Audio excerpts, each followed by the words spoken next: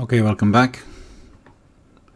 I'm exploring a parabola in standard form, and I want to see what would happen. In particular, I'm just looking at what's the effect of changing the quadratic coefficient. So notice that as I began, can I set it back to where it was? As I begin, there is an understood coefficient of 1, and because it's understood, that means it's not even there. You don't put it in there. That's because 1 is the identity of multiplication. It doesn't do anything when you multiply by 1. So let's get rid of the effect of b, setting it to 0, and similarly for the constant. Notice, well, we'll study that separately, so let's just get rid of them. Now, excuse me. So at the moment we have y equals x squared. Now this is called a toolbox parabola, and every other parabola is just a variant of it. But in particular, we'll just start off and say, we see basically if I just move the parabola around, changing this is changing the shape, and where the parabola is, it makes no difference.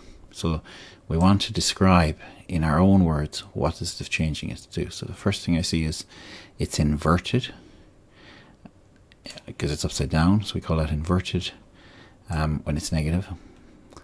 It's an inverted parabola when it's negative, and it's an erect or an upright parabola when it's when you have a positive value there.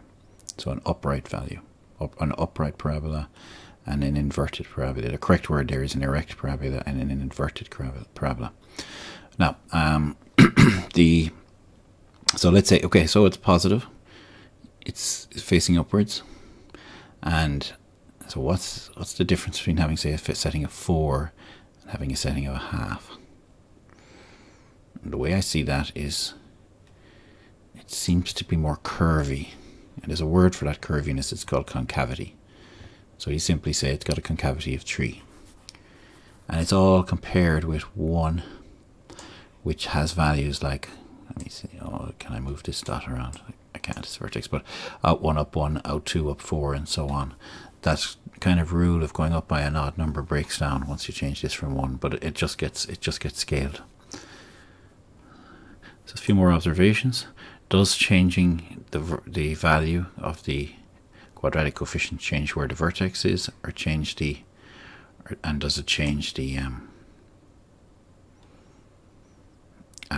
axis of symmetry? Now we can get into a false sense of security by saying it doesn't affect it, because we must remember that we must remember to experiment with these. So let's just set them as non-zero, and then ask the question: does A change the positioning of the axis of symmetry? And it's a resounding yes for both of these. Okay, because both the vertex is moving. So, and we'll be using that later on as we do more and more about graphs. Probably studied enough about that. Thank you.